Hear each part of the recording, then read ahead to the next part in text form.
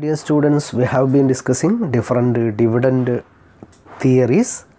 Next theory that we are discussing is MM irrelevance theory.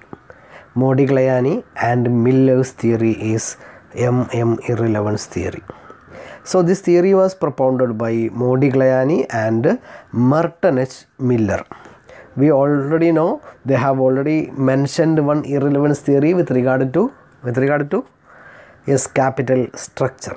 Okay, then as per this theory, dividend policy has no effect on the market price of share.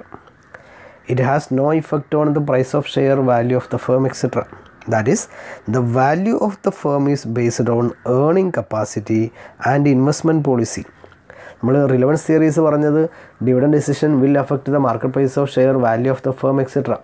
Here MM theory says that it has no effect on market price of share and also no effect on value of the firm. Value of the firm is based on earning capacity, investment policy, etc.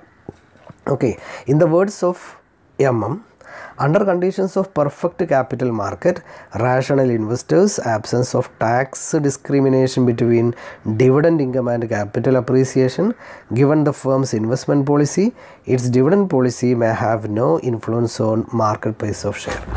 പറയുന്നത് ഇത്രയും assumptions അല്ലേ, ഇത്രയും conditions നിലനിൽക്കുകയാണെങ്കിൽ, അതായത് കുറേ assumptions പറയുകയാണ്. എന്തൊക്കെയാണ്?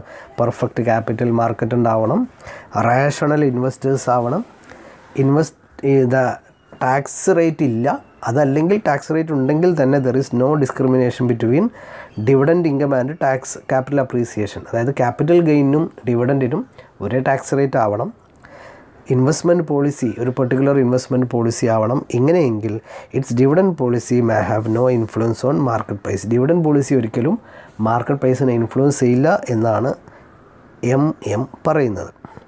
Assumptions of MM theory. First one, rational investors rational ആയിരിക്കണം. Free flow of information, കമ്പനിയെക്കുറിച്ച്, investment ഓപ്പർച്യൂണിറ്റീസിനെ കുറിച്ച് എല്ലാ ആളുകൾക്കും ഇൻഫർമേഷൻ അവൈലബിൾ ആയിരിക്കണം. There is no transaction cost.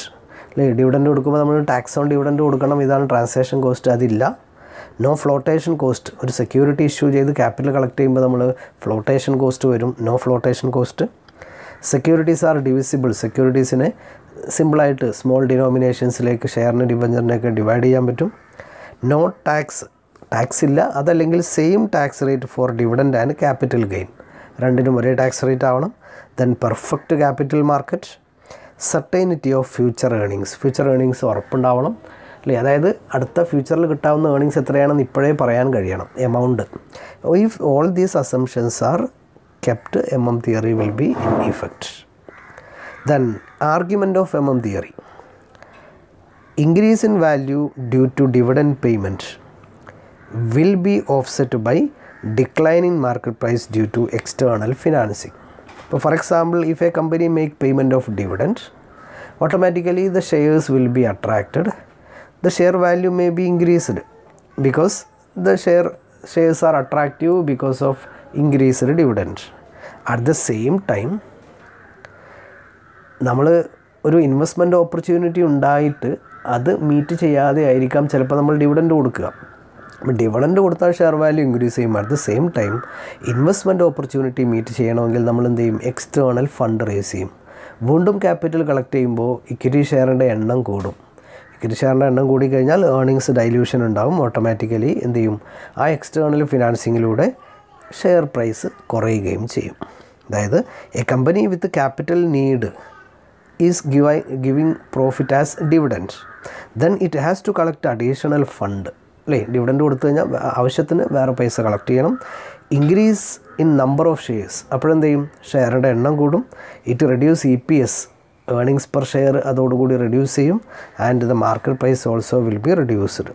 അല്ലേ, specifically P0 equal to PV of D1 plus PV of P1. P0 കാണുക എന്തെന്ന് വെച്ച് കഴിഞ്ഞാൽ P1ൻ്റെയും D1ൻ്റെയും കറണ്ട് പ്രൈസാണ്.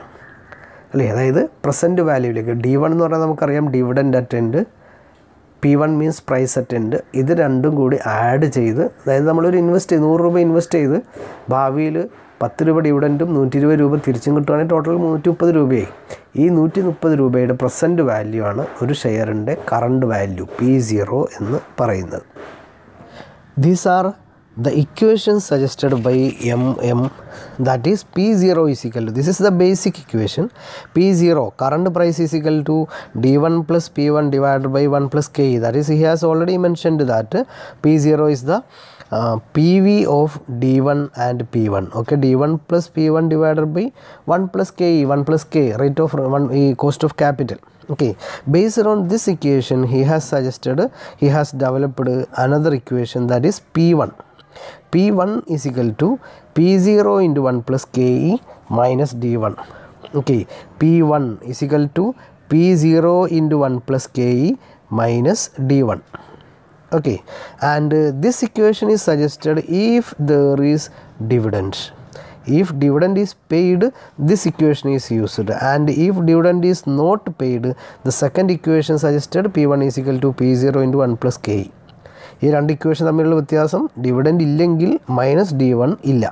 ഓക്കെ, ഇനിയിപ്പോൾ ഈ ഇക്വേഷൻ ഡിവിഡൻഡ് ഇല്ലാത്ത കേസിൽ ഉപയോഗിച്ചാലും കുഴപ്പമൊന്നുമില്ല, കാരണം മൈനസ് D1 എന്നുള്ളിടത്ത് -0. ഒരു ഇക്വേഷൻ്റെ അവസാനം -0 ഇട്ട് കഴിഞ്ഞാൽ വാല്യൂവിൽ ചേഞ്ച് ഒന്നും ഉണ്ടാവില്ല. Okay, so these are the 2 equations to calculate P1. And another equation he suggested is V is equal to value of the firm is equal to N plus M into P1. N means number of existing shares of the company, and M means number of shares to be issued. That is, if there is additional fund requirement, what is the number of shares to be issued? That is M. Okay, into P1 means price of share. So total number of shares, N plus M is equal to existing plus new means total number of shares into price at end is equal to value of the firm. And another equation is M.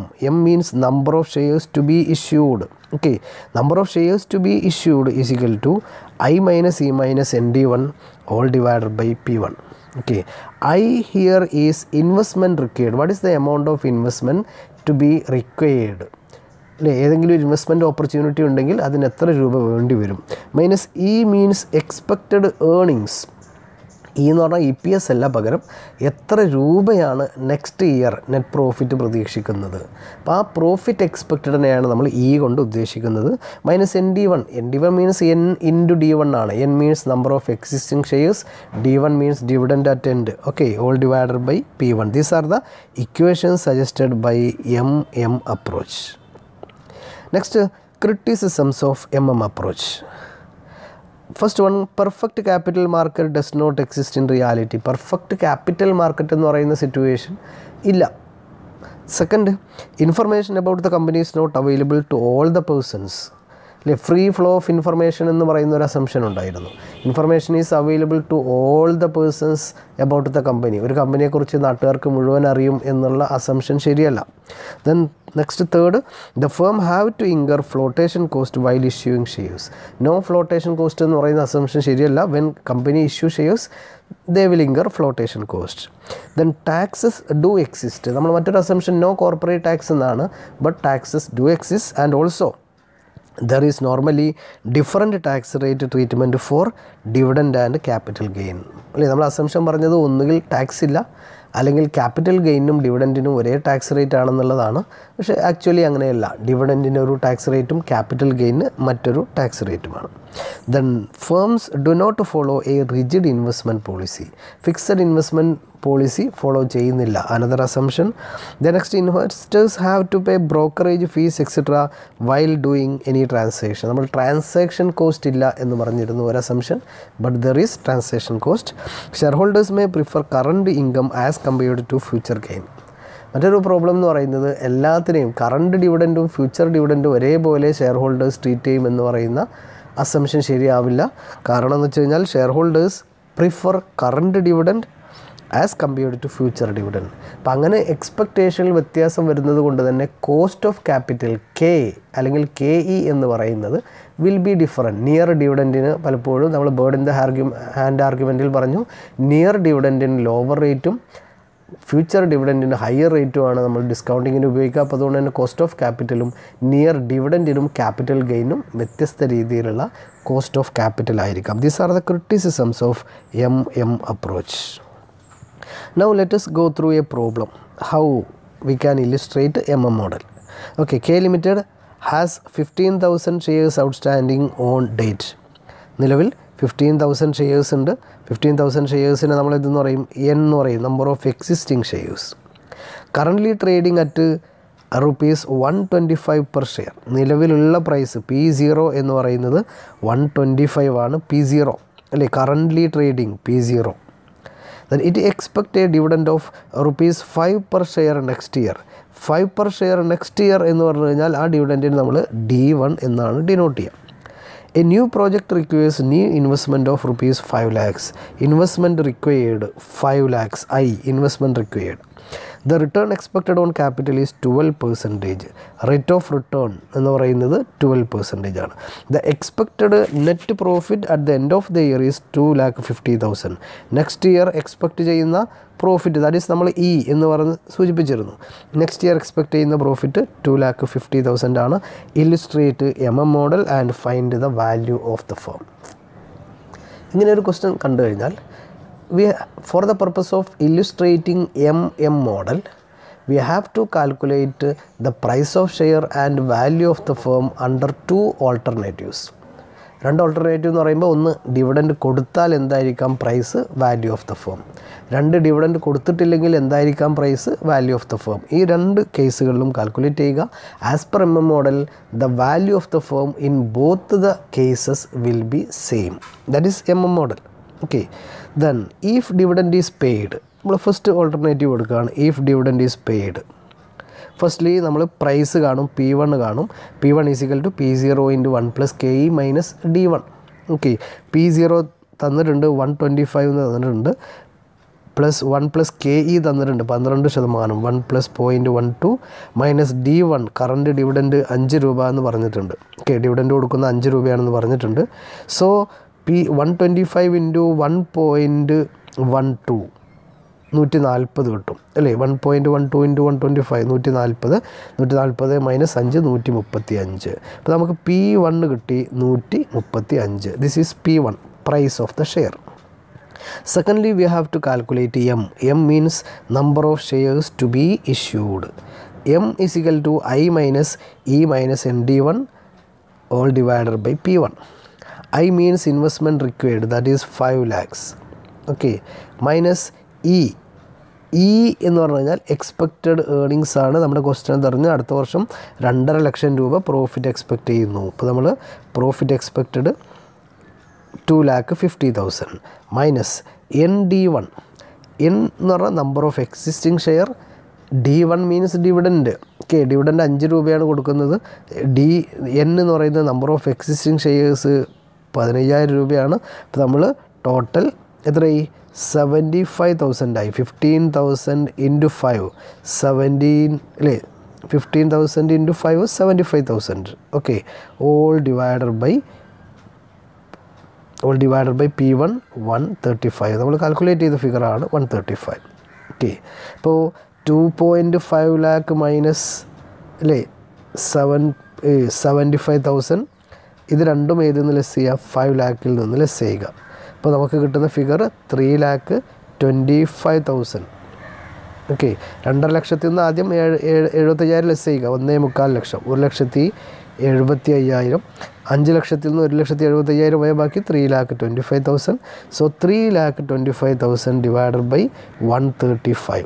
Okay, we will get the number of shares to be issued 2,407.4. Okay, number of shares to be issued കിട്ടി. Next third stage, നമ്മൾ first stage P1 calculate ചെയ്യുക, second stage M calculate ചെയ്യുക, third V calculate ചെയ്യുക. Value of the firm is equal to N + M × P1. N number of existing share 15,000, M number of shares to be issued 2,407 × P1 already calculated 135. Then we will get the value 2,35,000. Value of the firm is 2,35,000. This is the value if dividend is paid. Second alternative, if dividend is not paid, ഇതേ സ്റ്റേജുകളിൽ നമ്മൾ ചെയ്യണം. P1 is equal to P0 into 1 plus K minus D1. ഇവിടെ നമ്മൾ minus D1 0 ഇട്ടാൽ മതി, കുഴപ്പമൊന്നുമില്ല. So 140 minus 0 140. So നമുക്ക് P1 കിട്ടി 140. Second case we have to calculate M. I minus E minus ND1 all divided by P1. 5 lakh minus 2.5 lakh minus 15,000 into 0 തന്നെയാണ് വരിക. അപ്പോൾ 5 lakh minus 2.5 2,50,000 divided by 140 is equal to 1,785.71. This is number of shares to be issued. Third stage, find the value of share n plus m into P1. That is 15,000 plus 1,785.71 into 140. That is 2,35,000. Here in the first case, if dividend is paid, value is 2,35,000. In second case, if dividend is not paid, values 2,35,000. So in both cases, value of the firm is 2,35,000. This is MM model. Okay.